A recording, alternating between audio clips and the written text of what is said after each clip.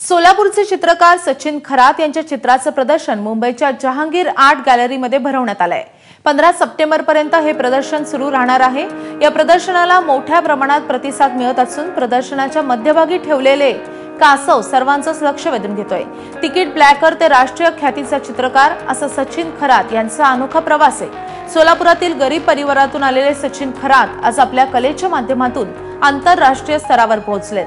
आध्यात्मिक चित्रांचं हे प्रदर्शन सर्वांनाच आकर्षित करतंय।